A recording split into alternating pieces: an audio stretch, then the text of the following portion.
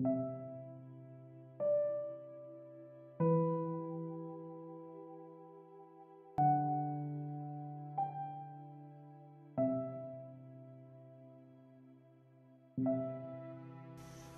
I'm here.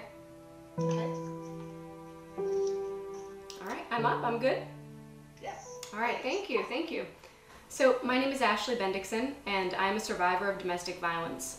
I'm here today to testify in favor of an act relative to employment protections for victims of abusive behavior, because I know firsthand how very important such protections are, and how a law like this would have made a difference when I was experiencing domestic violence.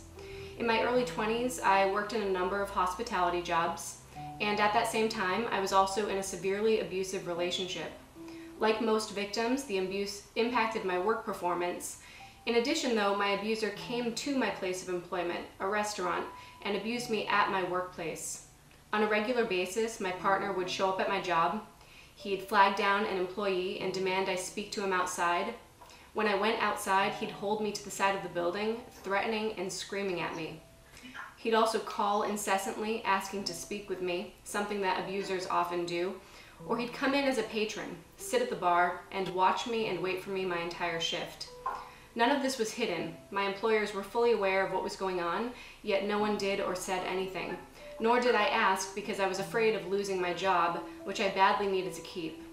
Eventually, I found the strength to leave, though 2 weeks later, my abuser returned to my apartment and severely physically attacked and strangled me. I was up until 3 o'clock in the morning, sweeping up broken glass, mopping up pools of blood, filing for an emergency restraining order at the police station, and trying to mentally wrap my head around what had happened. I was scheduled to work that next day. I went in and explained to my employer in detail everything that had happened. I was scared, shook up, and asked for the day off to focus on what to do and come up with a safety plan. I also explained that I had a limited window of time. My abuser was being held, but only briefly. The next day was Christmas, which meant my time was limited, and the morning after that he would be arraigned and released.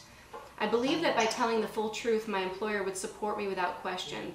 Instead, they said no to my request for 1 day off and told me I had to stay and work. I wanted to walk out, but desperately needed the money, at that point more than ever. I couldn't afford to get fired or lose my job. A day later, when my abuser was released, he returned to my apartment, trespassed, and destroyed more of my belongings. To this day, I feel lucky I wasn't home. When I look back, I can spot many missed opportunities, and one huge one is the lack of intervention from my employers to work with me to prevent the abuse that I faced at work, such as prohibiting my abuser from calling or coming into the restaurant, as well as to provide me with the time off that I needed to stay safe. It's challenging for victims to disclose that they are being abused, but in the workplace, it feels like a very big risk. I was already written up for tardiness and sudden shift changes due to the abuse. I constantly feared that if I acknowledged the cause of my decreased work performance, that I would lose shifts, potentially be demoted, or worse, lose my job. Additionally, knowing that my employers knew of and saw the abuse yet kept silent was a clear statement to me that support was not in place. There aren't always tangible ways to reduce domestic violence. However, implementing policies in the workplace is one. Policies say you're supported. They can help ensure that work is a safe place away from the abuse, plus empower victims to be more transparent, knowing they have support.